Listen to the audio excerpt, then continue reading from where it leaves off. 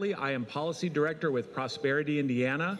I'm really glad to see this is a great turnout today. We've done 3 of these. We did one in Elkhart for Northern Indiana, second one in Central Indiana in Indianapolis, and this one in Evansville. And I got to tell you, Southern Indiana is turning out. You have the best attendance population that we have so far. And actually really glad for that, because some of these issues that we're talking about, at the other 2, we had some members of the state's General Assembly Housing Task Force who were in attendance, and there weren't any legislators from Southern Indiana on that task force. So part of the reason we're here is to kind of catch you up on what those conversations were like and what we see as some of the opportunities to round out that housing affordability conversation. So before we jump into the programming, I hope folks got a copy. We do have the Prosperity Indiana agenda, the Hoosier Housing Needs Coalition agenda. We'll talk through that. But I do want to recognize our co-presenters and sponsors of this event. So if I could I have AARP, Ross Foundation, and Memorial CDC come up and join us and do a quick introduction of your role in your organization.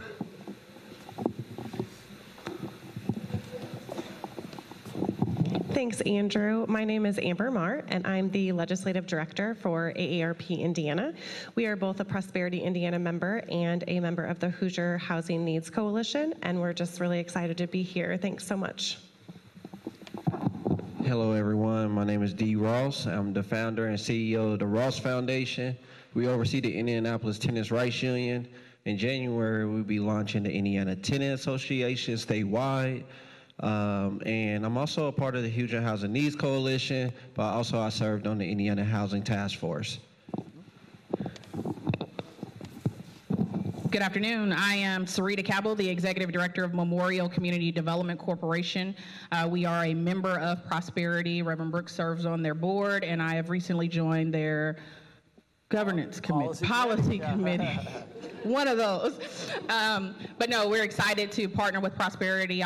They're always a great partner to help fuel us with the information that we share a lot of times at meetings together. So I'm so excited for everyone to be in the room. I see almost every local housing CHODO partner is here, some of our other youth serving organizations, Department of Metropolitan Development, and of course Senator Becker is here as well. So we're grateful to have you all here this afternoon and look forward to a lot of great dialogue on how we can continue to make Evansville great. Thank you so much, Sarita. And we're going to have a chance. Even though this is a big group, I think it's worth it to go around and have everybody identify your organization and where you come from, the type of folks that you serve in your community. Real quick before I do that, this is the discussion that we're planning to have. We want to talk through some of these policy agenda items and talk about what you're seeing in terms of the need for housing affordability and stability in Evansville, in Southern Indiana, Southwest Indiana, and statewide. That's the reason why we're here. For those who don't know about Prosperity Indiana, we are the statewide membership organization for community economic development. As you can see here, about 2/3 of our members are community groups. A lot of the types of folks that Sarita just mentioned, who are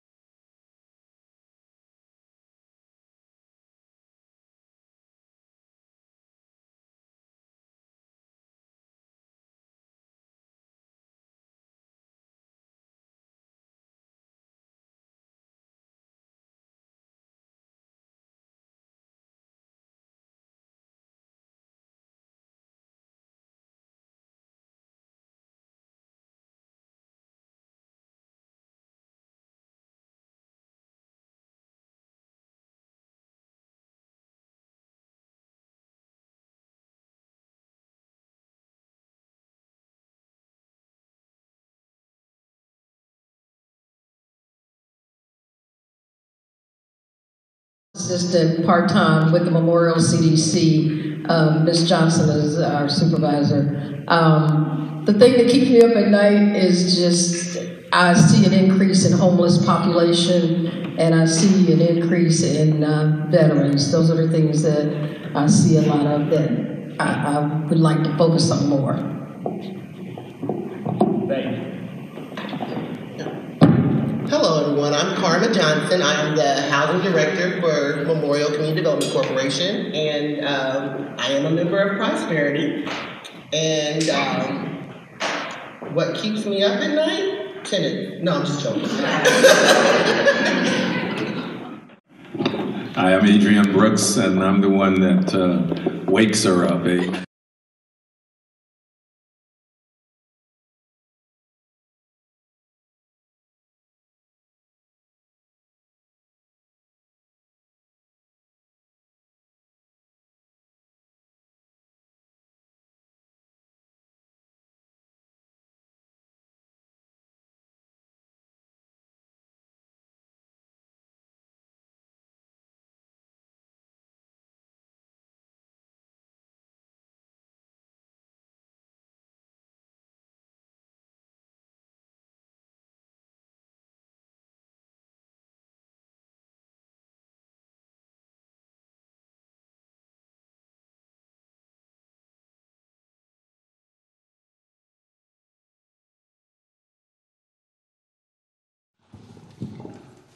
Good morning. I'm State Senator Vanita Becker, and appreciate the opportunity to be here. I'm also a real estate broker with FC Tucker, so I understand the issues of affordability and lack of affordable housing because things have just gone sky high in the last 2 years, and affordability is a very big issue. Thank you. Hello, I'm Susan Jo Thomas, and I work with an organization called Covering Kids and Families. Our abbreviation is CKF, not to be confused with KFC, which is much more appealing to everyone, but nothing as good as Pizza King Pizza. I am working with CKF. We work a lot with childhood development issues, but also mostly insurance, health insurance, and making sure people have coverage. The reason I'm here today is because I'm a proud volunteer board member of Prosperity, Indiana, and I have two of my besties, also known as subcontractors, that are here with me, and I came for pizza. My name is Christine Georges. I'm the Executive Director of Tulip Tree Family Healthcare in Gibson County. We're a federally qualified health center. We exist to serve an underserved population, and I grew up in this area in Evansville. One word that keeps me up at night in regard to affordable housing is, especially in the county that I serve, is there's not any. So I don't have one word, I have a phrase.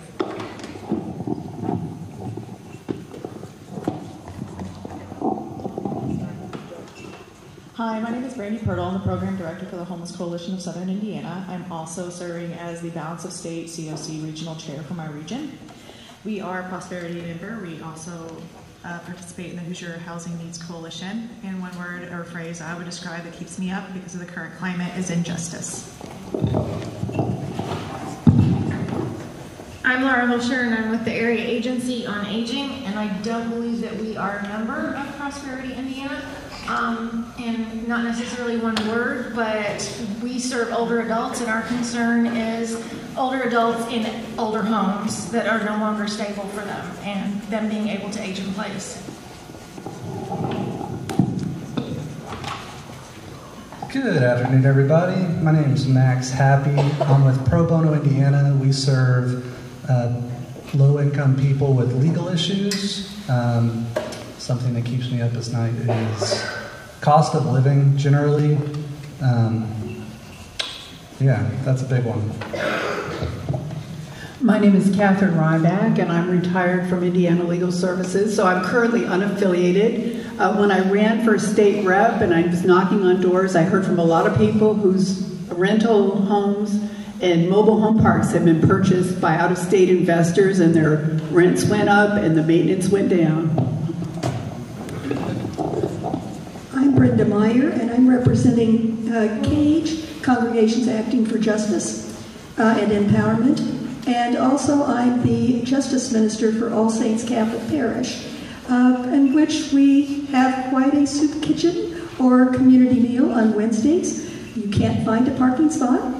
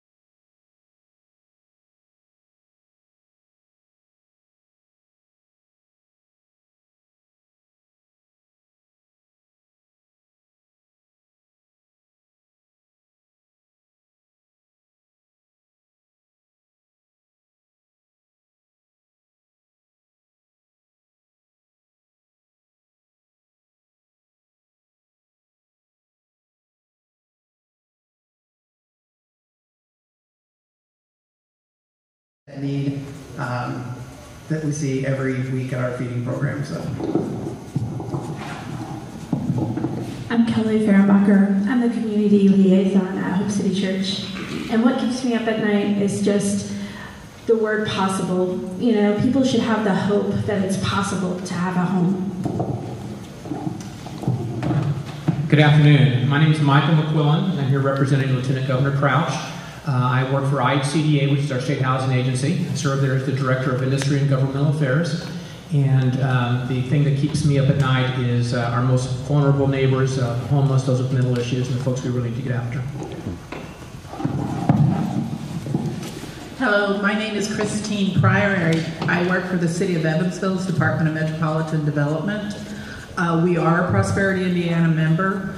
What keeps me up at night for the last few months is trying to help our housing organizations, United Serving Evansville, to distill down all of the work that we need to do into a strategic plan so that we can all work together to find that solution to the housing issues.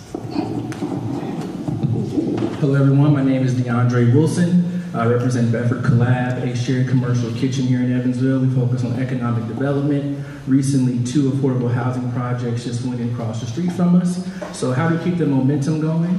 And then what keeps me up at night is the question of how do we better collaborate with each other?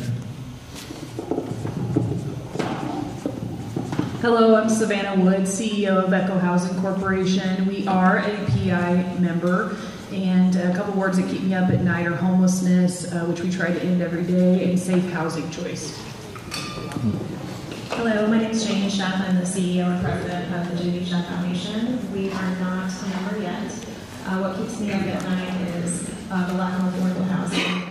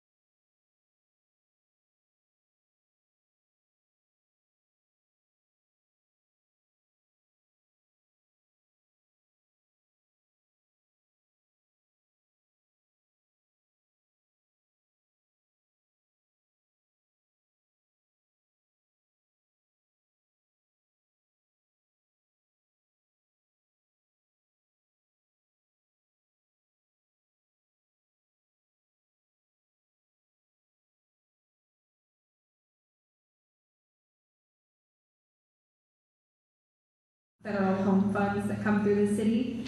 And I would say the thing that is most on my mind with affordable housing is something more on the front end, which is that I don't feel like Evansville has enough accessibility to mental health treatment for people who really need it.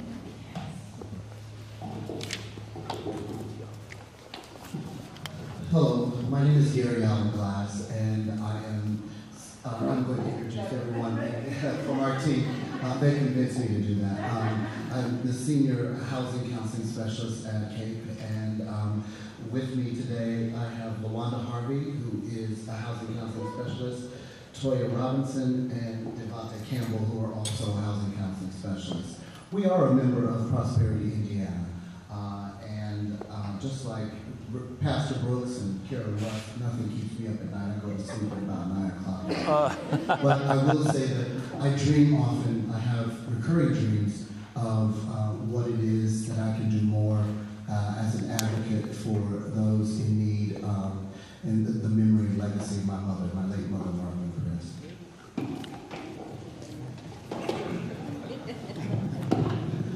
My name is Billy Thompson, and I am the Faith Relations Manager with Habitat for Humanity.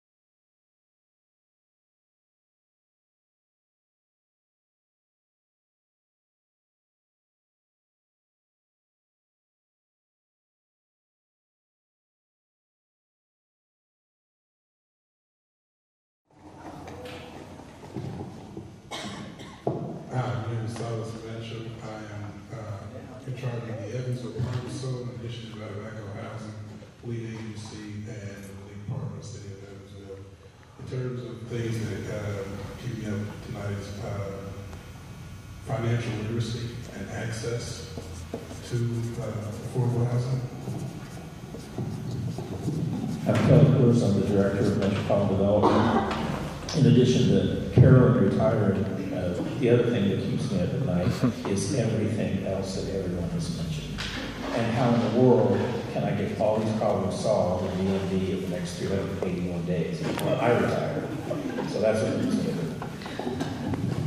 And just last time I talked to Kelly was 388, so 7 days has gone by. Hello everyone, my name is Courtney Johnson and I'm the Executive Director of Young and Established, which is a local nonprofit here in Evansville. I'm not a member, and something that's bothering me, almost that keeps me up at night, is we have over 200 young people that are homeless at the moment. And I just got that information this week, so I didn't know the number was so high, but that's a big problem. So that's something that's currently been bothering me.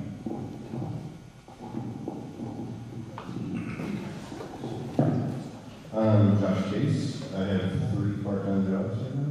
I am the Chief Community Impact of Thoughtfire, we're a business transformation consulting firm in town, and then I am also in charge of people and culture for a new startup we did 2 years ago called Zero Part Life, which is a healthy food company that's rapidly expanding. And then I'm also a stay-at-home dad in the morning taking care of my daughter because it's impossible to get into daycare and they have a 2-year-old. So that's one thing that keeps me up at night is the need for more daycares. But the other thing that really keeps me up is some of the work I do for Thoughtfire and housing is rapidly becoming focused on reentry housing and the great need we have for more housing that's specifically focused for reentry. Good afternoon, I'm Tom Moore with Centerpoint Energy. We are a Prosperity Indiana member, very thankful for that partnership. And the thing that concerns me most about housing affordability is the increasing need in solutions of all kinds.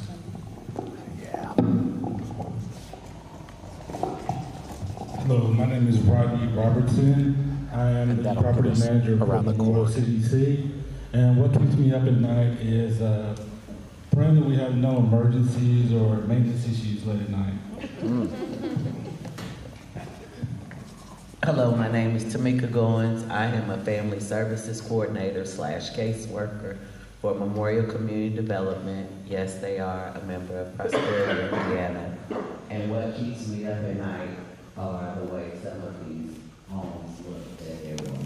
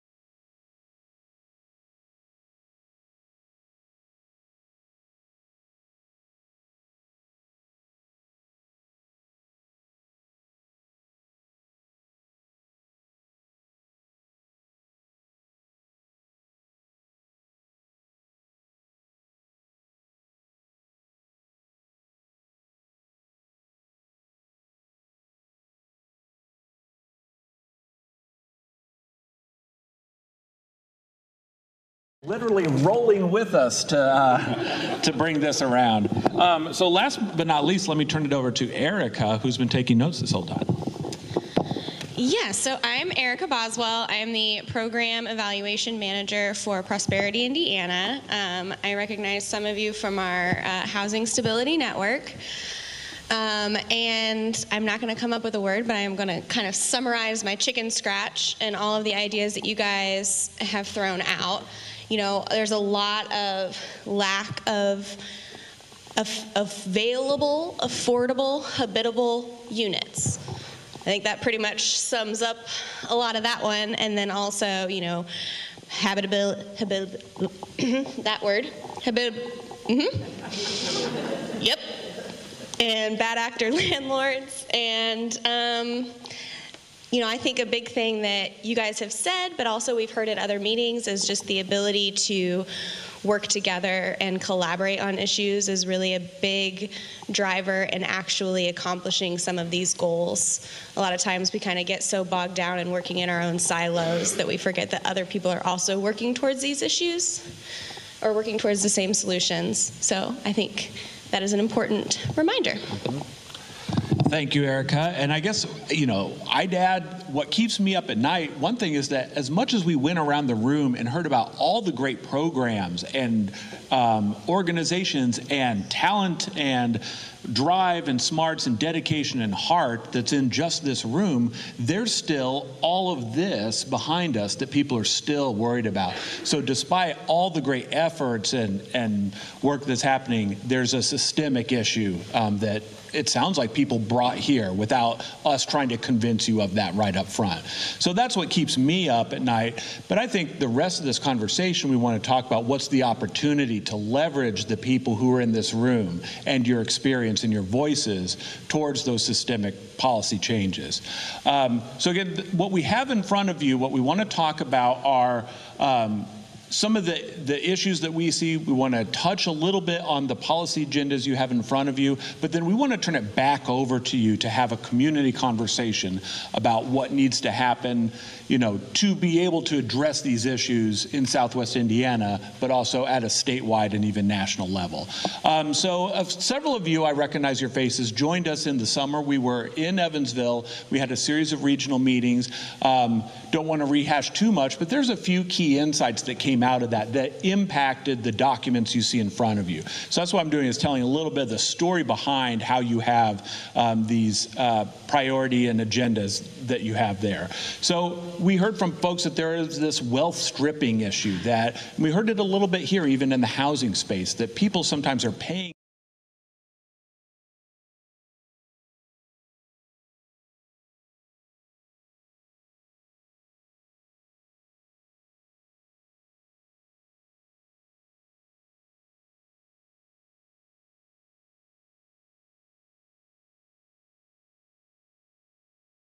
the room, that even the people who are serving these folks are feeling some burnout. They're feeling a lack of resource and investment to be able to counter that disruption. So let me show you just a couple of examples of what we're seeing. I know this is a little hard to read here, but statewide,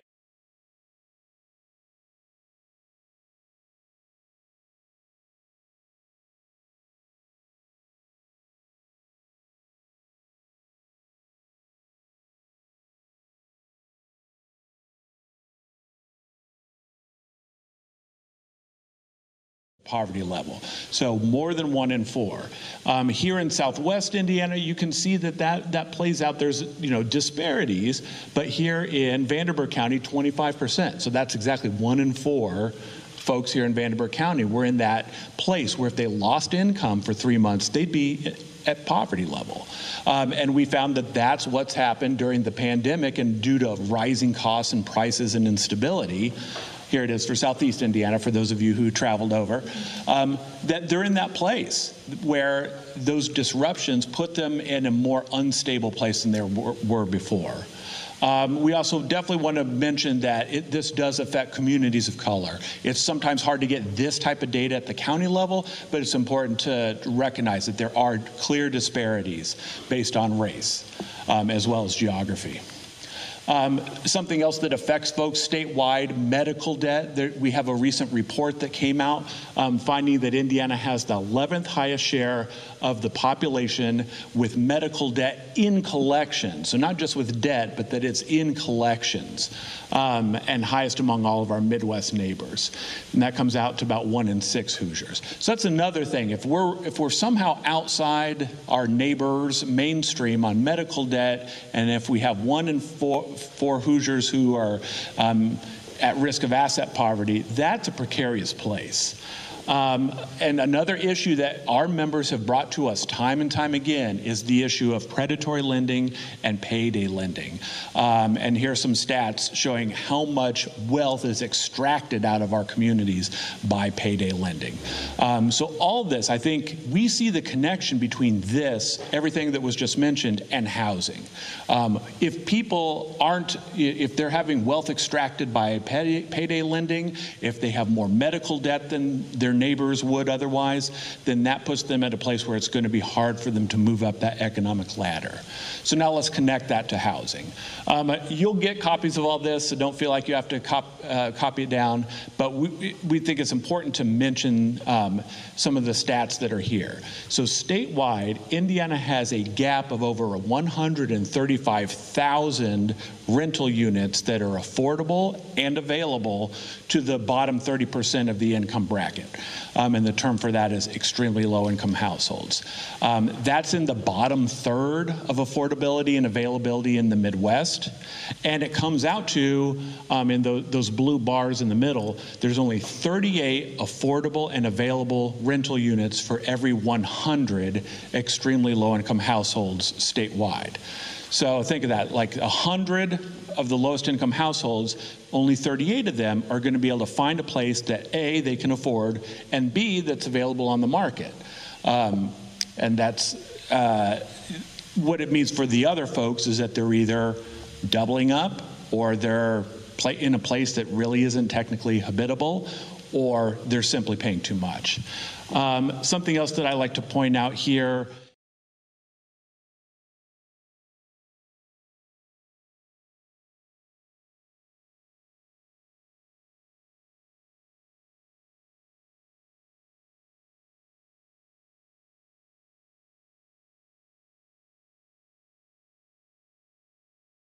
of severe housing cost burden of the entire Midwest.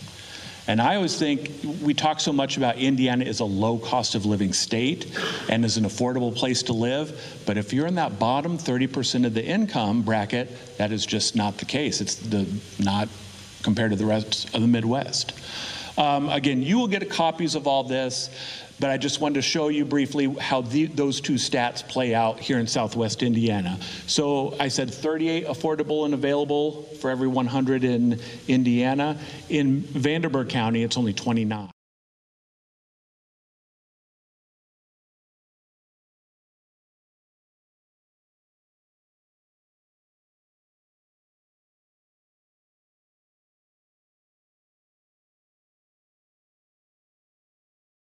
Three of them is very likely to be in that place where they're spending half or more of their income on housing. And that's, I think, why we heard so much pressure on the housing infrastructure around this room to begin with. This is the reality that you were all just telling us about. Something else that's worth talking about is that 9 of Indiana's top 20 occupations doesn't pay enough to afford a 2-bedroom unit at fair market rate. So I think we're talking about the housing supply side of things. It's definitely worth mentioning the income side of things as well. And on the right, that is showing Indiana's renter wage versus the black line at the top is the Midwest average year to year. So year to year, our Indiana renter wage is declining relative, or the gap is increasing relative to the rest of the Midwest. So this plays out. We've been talking a lot about renters. We often hear, and it's true, home ownership is something that's important. And yes, that's true. However, if you have those disparities that we just talked about, you're going to see disparities when it comes to home ownership. And this is from the state's new housing dashboard that finds that while the overall home ownership rate is 69% statewide, that's 75% among white households, 37% for black households, and 55% for Hispanic or Latino households. And what really stuck out to me here, you can see the gold, that's 2011, the navy is 2020. Look at that black household home ownership. In just one decade, the percentage declined from 42% to 37%. And there's evidence showing that that's a trend that goes back much further than a decade. So all these factors, we talk about that ability for people to move into home ownership. That's affected by what everyone has told us today. Okay. Touching very briefly, the pandemic had a big impact. Ongoing price increases have an impact, and that does play out both by geography and by demographics as well. We found that black households were about twice as likely to experience housing instability since the beginning of the pandemic than white households. Families with children were about twice as likely to experience instability as families without children. All right. So that's kind of like, in addition to the things that our members have been telling us, this is what the data says. This is what it says about housing instability, about financial instability statewide. And so this is what has helped inform Prosperity Indiana's new policy agenda that you see in front of you. Now let's take a detailed run through of all 27 agenda items that you see in front of you. No, we're not going to do that. We're not going to go through every single one of those. But it is worth mentioning that we have them, they're broken down by state, federal, and local agenda items. And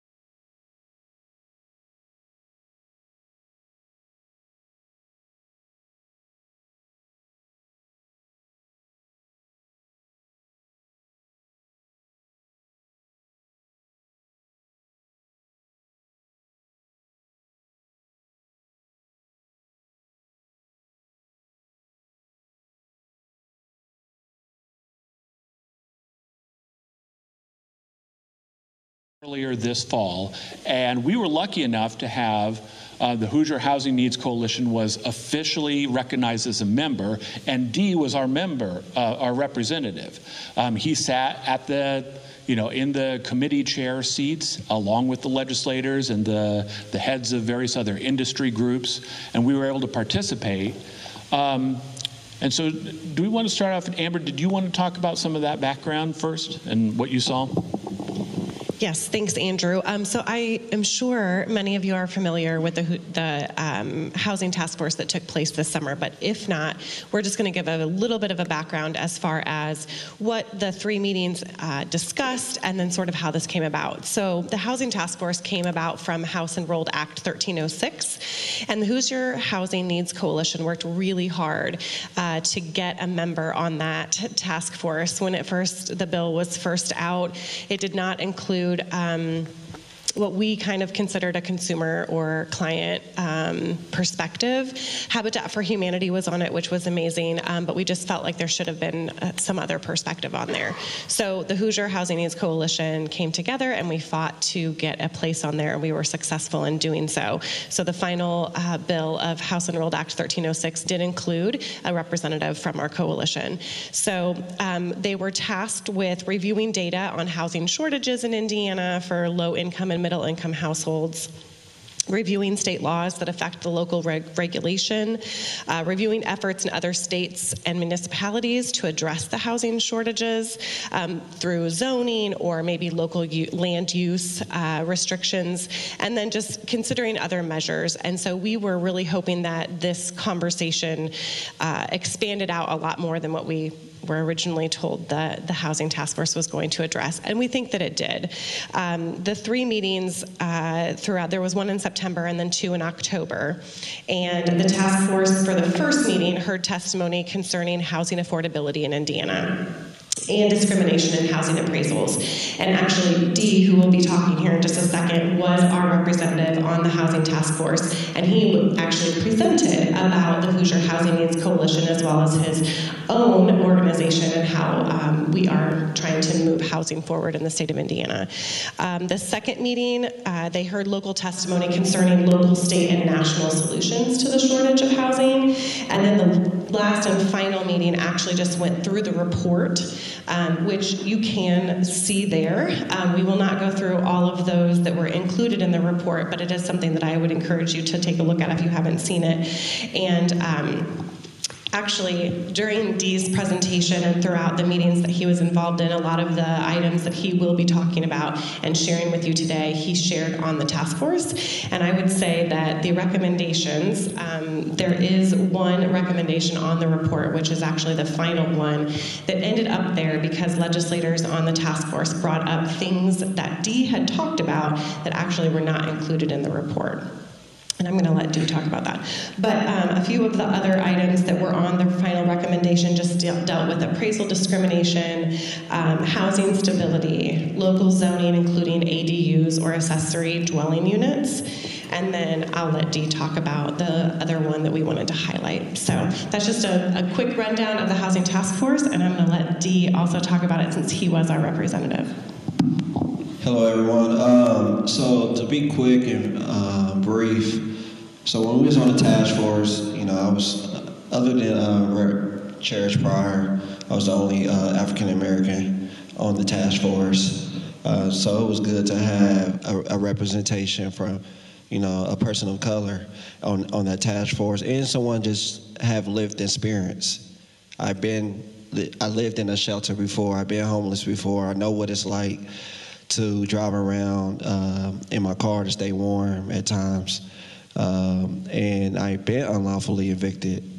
And so just having that representation is everything, because usually you guys all been to the State House. It's not enough people with lived experiences at the table.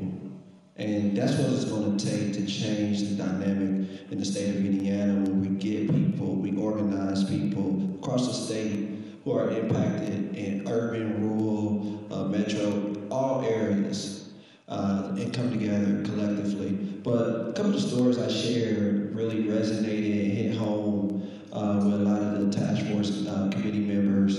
And one of them was this tennis regimen, we worked with an elderly woman who child had mold in their system. Her home was filled with black mold due to a slumlord, and the landlord did not want to work with that tenant to get it resolved. Due to that, the child was not allowed to come back to daycare because she was sick, and during COVID-19, we all can resonate with that. And so that forced the mother to take off of work to take care of her child because she did not have another babysitter, which led to her losing her job, which led to her being evicted from her home, and which led to her catching COVID-19 and dying 2 weeks later.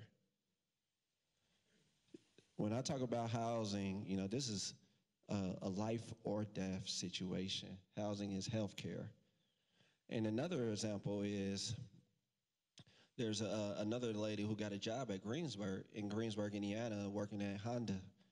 And we all know about the gas prices skyrocketing. And so she couldn't afford to get back and forth to commute to Greensburg, Indiana from Indianapolis. And so she was looking for a home closer to the Honda plant, but she couldn't find nothing that was affordable or that was available. Because of the shortage, we are 50,000 homes behind in the state of Indiana in building homes in general. But one of the key things that it's imperative when we're talking about these recommendations, we have to talk about the implementation, the rollout, because it's a lot of laws and a lot of policies, but the implementation is so important to all these concepts. And when we talk about affordable housing, we have to raise the flag that before COVID-19 in Indiana, housing being a crisis, we were #2 in evictions filed behind New York City, and we're not nearly that population. And so when we talk about affordable housing, we also have to talk about racial inequities. Black and brown families are disproportionately don't even have the same access to affordable housing when they are even available. So when we're putting out of affordable housing and asking for more homes to be built, we got to make sure that everyone has an equitable chance to getting in their homes. And we cannot just stop at, okay, we back hitting our number of 50,000 homes. We're above, we in the red, we're not in the black. I mean, we're in the black and not in the red. We have to do more and more and more. One of the things that we recommended that wasn't in the final listing was a rent escrow. So when we talk about rent escrow, we're talking about some landlords who fail to fix up the deplorable living conditions, to come in their homes and make sure everyone is habitable. And so if they fail to do that, you know, you guys know the law that you cannot withhold rent in the state of Indiana, even if you're living in inhabitable living conditions. We're one of 4 states that still says that's a law. So a rent escrow can help combat that for the time being by making sure that the tenant is still paying their rent, but it's not going to the landlord too until they complete the renovations or solve the issues within the home. So that's something we recommended that we did not see.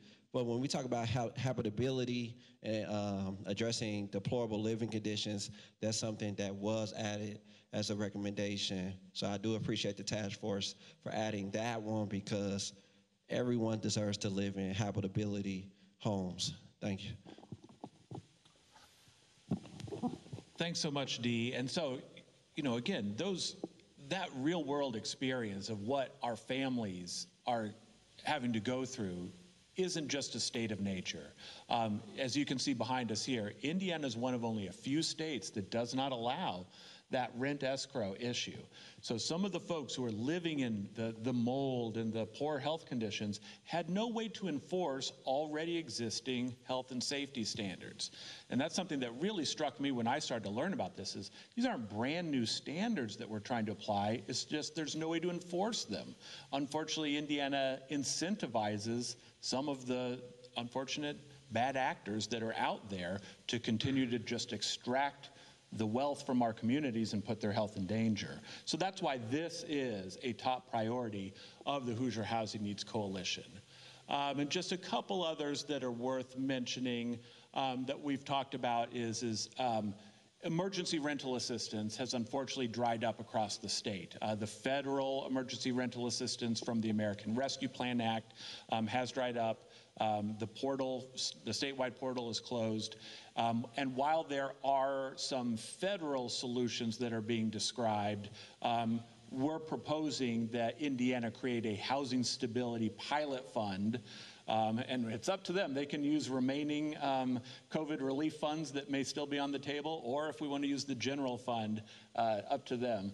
But there needs to be something to bridge the gap until there can be a permanent federal program. Let's see. There's a few other things that are on here in terms of a court-based eviction diversion program. There's a few other things that I think are, worth talking about if you have questions. But at this point, what I'd like to do is to turn it over into more of a community conversation with folks here. And I'd be interested to get people's reactions and what you think. But Senator Becker, not to put you on too much of a spot, but I'd be interested to hear what your thoughts are.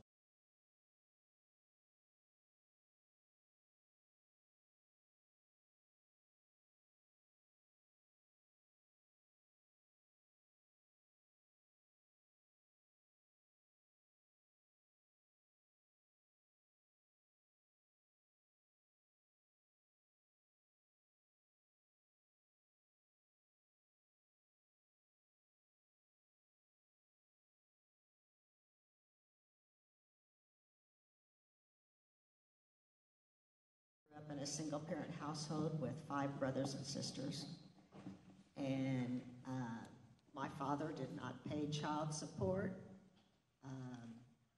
My mother worked as a waitress. She graduated from high school the same year I did. So that tells you I have a lot of empathy and I have a lot of ability to understand a lot of these issues, mostly because of my background. But a lot of these legislators, unfortunately, don't live in the real world. And they need to be reminded, and I would just encourage each and every one of you to reach out to your local state reps and your local senators and share with them your concerns about affordable housing. You can make a difference. And your input makes a difference, but you have to be there. You have to remind them on an ongoing basis about what the real needs are for people. So I encourage you to do that. I know that Ryan Hatfield does a great job. He's a fellow Democrat, but I will, I told him I'd support him for mayor. He told me he'd support me for mayor. Well, neither one of us are going to run for mayor. So anyway, I think it's so important and to reach out and to touch people's lives to make sure that they understand where you're coming from and what the needs are for people in the state of Indiana. Because as I said, income disparity is real. And people need to understand the needs out there for people. So I encourage you to do so. Thank you. Can I ask a question?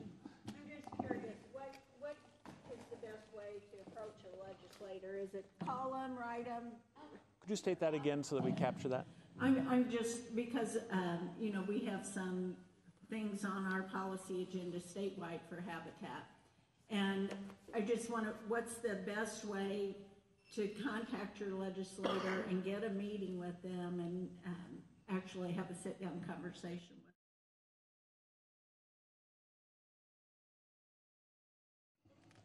of the best things you could do is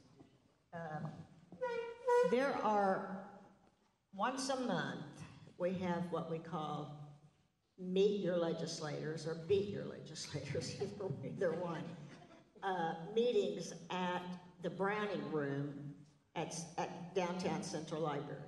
And they start at 9:15 and they go until 11 o'clock. And every legislator from this area, including Warren County, are invited to attend. I've been doing those meetings ever since I started in the legislature. I can tell you, some legislators don't show up because they know there will be people there that will not agree with them, and they'd rather not have to deal with that. I know I talked to two fairly new representatives last year, and I said, "Why aren't you coming?"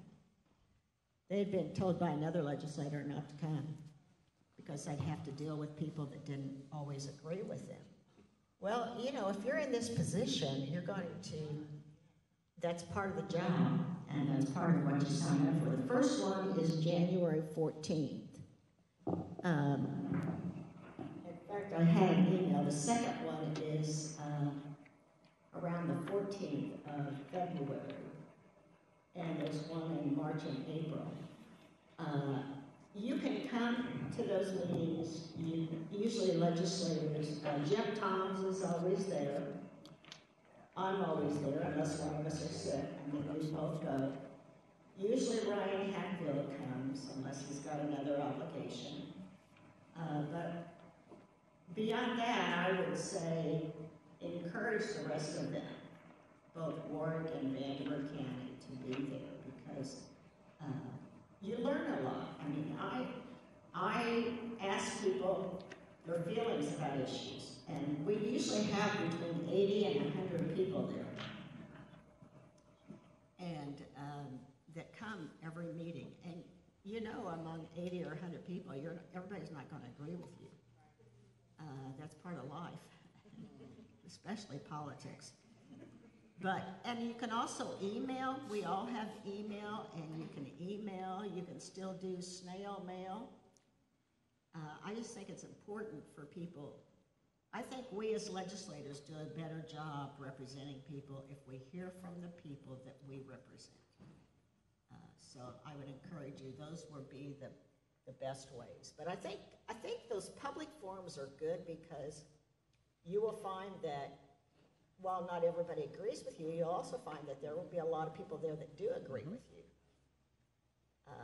We have a moderator. It's Josh Claiborne is going to be the moderator this year. He did a fine job last year. And I know one time Jim Tom said, we had a different moderator before him, and he said, I don't trust those moderators. They're pulling out questions. He said, Benita, you pull out the question. I said, oh, okay, I'm right here. The basket's here. You can sign in when you come into the meeting, and you can write down your question. And not every question's there won't be time to hear every question. And we try not to duplicate for that reason, so that maybe there's 10 people that would like to talk about the same issue, but we'd rather get to other people and other issues. So that's what I would encourage you to do. Andrew, can I add something just for those that get on Mr. Leonard, little man Collins' radar as well. He's great about rounding up all the legislators and getting them over to different UNO events and most definitely Goose County events. So I know we served on 2 panels last year that had majority or a decent amount of turnout for those legislators. So if you get on his radar, he will not miss you in his rounds, and he will drop every paperwork off and newsletter and let you know what's happening, especially if there's some guests for them to be there. And since we're talking about this now, we have this as part of our wrap-up, but I think it's worth us just mentioning it now. Hale, would you like to talk about some of our upcoming advocacy training and events? Absolutely. Hi everyone, Hale Crumley again, Prosperity Indiana's Coalition Coordinator. So here are some events that are coming up that I wanted to make sure everybody knows about, because there are more chances for you to engage on these issues, and some of these are trainings to help you engage better. Oh, thank you. So just really quick, I want to note that these are in series. So the Advocacy Academy series is all part of one step ladder. I'll cover that in a second. We are obviously finishing up our last Policy and Pizza series. And then all of this is to lead up to the Prosperity Indiana Summit and Prosperity Indiana State House Day, where we have meetings with you and your legislators at the State House. Really quick, before I go to the next slide though, I'm actually gonna pass it to Dee to talk about that last event there, which is something that he is the leader on. Hello everyone. So on February 13th, mark your calendars, we'll be organizing a Housing Advocacy Day at the State House, where we'll be bringing people across the state to share their story. You know, bringing tenants and anyone that's been impacted by this housing crisis to the table, because usually we don't have enough representation or lived experiences, given a platform to share their story. And so the Housing Advocacy Day, we did one earlier this year. We changed the language. It used to be called Tenant Day of Action, but now it's called Housing Advocacy Day, and it'll be hosted by the Indiana Tenant Association and with partnership with Hoosier Housing Needs Coalition. All right, thank you, Dee. So yeah, we actually have 2 days in the same month where you can come to the State House and we will help you organize everything that you need to know. So it's really exciting. Let me jump backwards though. We have a series right now that's going on to prepare you for those State House meetings. So a lot of you may not go to the State House regularly, and we want to help prep you so that you feel ready and you know what you're getting into and you feel prepared to actually have those important conversations. So we just had the Advocacy 101 event. It was called The Rules. If anybody would like access to it, please reach out to me. I can send you the recording. We had somebody from Boulder Advocacy, come talk about the laws behind lobbying, because that's really important as nonprofit providers. So that one already happened. If you'd like access to it though, I'd be happy to give it to you. The next one coming up is Advocacy 102. It's called The Strategies. And in this session, we're gonna be talking about the specific strategies you use once you get that meeting. What do you say? Or if you even wanna do a tweet or a letter, any of that, how do you engage in a way that's gonna be successful? How do you use data? How do you build ongoing relationships with your legislator? Things like that. And we will be having all of our advocacy partners speak on this issue. So it's gonna be people who do this all the time, telling you exactly how they do it. And then the third one there, Advocacy 103, is the plan. So that session is really important because we talk about all the logistics of State House Day. It's gonna be a busy day, but you'll know in advance what you need to know. And we're also gonna be putting everything into action that we learned in the first two. So I'm really excited about this part. We're gonna have a simulated legislator meeting, probably multiple. And basically it's gonna have somebody pretending to be a legislator and someone going through the motions of what it's like to talk to one, in case you haven't done that before and you wanna know what it really looks like. So that's gonna be really, really helpful. As you can see, it's kind of a step ladder series to help you be prepared to have these conversations. And then, like I said, all of this is leading up to two things: Prosperity Indiana Summit and Prosperity Indiana State House Day. So our summit is something that is one ticket free if you are a PI member. So make sure you look into that if you are a PI member. If you want to bring any members of your team, there's an extra cost to that, but it's not too bad. And it's a full day of learning and being around other peers. And then luckily, while you're already in town, the very next day, that's when our State House Day is. So there's kind of the benefit to going to one, because then you have very good reason to be at the other. And at the other event, like I said, this is your opportunity to engage with your legislators. We have a couple of different things that are going to be going on that day. Aside from just legislator meetings, which, by the way, if you end up even after the series not feeling ready to go into those by yourself, we're gonna help you get a team, we're gonna help you schedule them so that your hand is being held with us the whole way. Okay, and then I just wanna highlight one more time the event that Dee talked about. It's gonna be yet another State House Day with a very specific housing focus, another really great opportunity to get in touch with your legislators. Okay. All right, thank you. Just a quick time check. We have about 15 minutes left. There's still plenty of pizza and soda, so please feel free to go get that. I'm going to turn it back to folks in the room. Could you raise your hand if you've been participating in the Housing Stability Network, the Emergency Rental Assistance-based Housing Stability Network? Okay, so we've got Brandy and we've got Cape. from the New Albany area, right? So, that part of Southeast Indiana, and we have Southwest Indiana. Erica, would you like to come up and just kind of, for people who may not be aware, tell them what that is. And we want to make sure that everybody in this room are aware that even though the emergency rental assistance portal is closed, there are still ongoing services available. Yeah, so with the federal emergency rental assistance funds that came down during COVID, part of that funding went to providing housing stability services. And so that looks like housing counseling, that looks like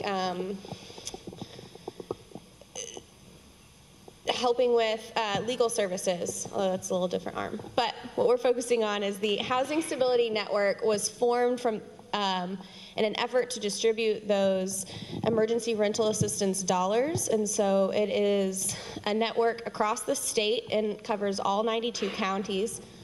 And it is that storefront location. People could walk in and get assistance applying for those federal dollars. Unfortunately, the rental assistance is dry, but we still are offering housing counseling services, and we're still looking for innovative ways to bring people in because, as we all know, a lot of times, like we mentioned, financial literacy, a lot of times some of these issues are just perpetuated by generational education or experience, and they need further support outside of just having a roof over their head in order to maintain that stability. And so our Housing Stability Network is here to help with that. But we also partner with the Indiana Bar Foundation to provide similar services with the legal aid across the state, working to do the, so they also have funding through those emergency rental assistance dollars to provide aid to those facing evictions. And they also have just recently launched kiosks throughout the state. I believe the number, last I heard, was at 122. There are 122 kiosks around the state, and they kind of look like an ATM. Some of them are desktop in libraries, but the majority of them look like ATMs. They're in courthouses, they're in libraries. The rule is they have to be open to the public 6 days a week for a certain number of hours. And so people can go there and log on to indianalegalhelp.com and access a legal navigator to kind of help walk them through the process. So if they've got an eviction notice and they don't really know what to do, they can find one of these kiosks and a legal navigator will help walk them through that. I think then, I want to make sure, since we have two of those providers here, Brandy, is there anything you would want folks here to know about that, or how, just your perspective of how that fits into the need that we've talked about so far? I would say that the Housing Stability Network is definitely not possible without collaboration across your region. We're lucky enough in Clark and Floyd counties, specifically where we cover in Harrison, that we all know what each other does. We all are able to connect with each other. We're all able to work with one another so that dollars go further. There's less duplication of services because we are able then to provide more, and it is that network of stability that we're able to give to all of our clients that come in. We see over 100 clients every month that we deal with, and we're able to work with at least half of them in stability and providing stability for them. I would say that while all the rental assistance did dry up, there are still opportunities for first month's rent, working with landlords, getting to know your landlords better so that you can work with them and seeing what they're willing to work with for your clients, because there is still funding for that first and last month's rent and deposits and stuff. So, Thank you. Do you want to come up? So rather than trying to haul this all across the room, if there's other comments or questions you have, just please come up here, and we want to make sure that we get to folks before the end of our time here. So if you would, again, remind everybody your name and organization. Been putting in some work. Yeah. So I wanted to let everyone know tonight, the Evansville Promise Zone, we'll be having a community discussion. I know a lot of people do great things in this community. We'll be talking about a lot of different things. So we will have principals, teachers, parents, some of our students, and we're just touching on a lot of the stuff that's going on here in Evansville. So if you would like to come, I can give you our address. It will be at the Y&E Center, 5:30 to 6:30. We won't have pizza, but we'll have some snacks and stuff. So if you would like to come and just kind of hear about some of the stuff that's going on in our city and what we want to do to move forward, again, it's at 5:30 to 6:30 tonight, and there will be a great discussion. So everybody is welcome. And I also want to give a huge shout out to this gentleman right here. I'm happy you are a part of all of this because I know what you do in Indianapolis. I follow a lot of what you do, so to have somebody representing that really is doing some work in grassroots organization, I love it. So thank you all. I'm happy I was able to come today. Hopefully I'll see some of you tonight. Yeah, please come up, and as you're coming up, I'll just point you, this is an opportunity to weigh in. We mentioned that the housing stability and emergency rental assistance, this is what we need to get that going at the federal level. So I encourage everybody to make sure that you're participating there. So again, we do have a housing work group that we are planning and looking for new initiatives for 2023. If you're not connected with that, we would love for you to be. You can contact me, Silas Matcham, or Christine Pryor at the city. I'm pretty sure most of you have our information, but we love to have you at the table. I also want to take into consideration, because I've really been focused around this really quick, I feel like we have the best housing developers here in Evansville. I think we can develop at mass rates. I think that the people are here, we have the knowledge base to do it. But I think the access to it, which is getting people qualified to move into these houses, is where we are not having conversations around. So how do we fix people's credit so they can afford the homes that we're building? What do we do about that? So I want to take that into consideration as we're talking about the need for housing. What are we talking about their credit and getting them prepared so that they can have the affordable house or move into a home that we all want everyone to live in? Thank you so much. All right, we have a couple minutes left. Anything else? I'm sure something's burning that you haven't had a chance to talk about yet. Can I speak on behalf of the old people? I'm bringing the mic to you, Reverend Brooks. I want to speak on behalf of those of us who have been doing this for 30 plus years. Sometimes we are a reservoir of information that can be tapped into. We're very open. We don't have agendas. We're old now, so we don't have any agendas. But we like to share. You have nothing to be intimidated about.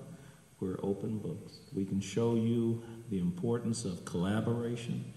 You're on the campus of the Memorial Community Church. We serve the community.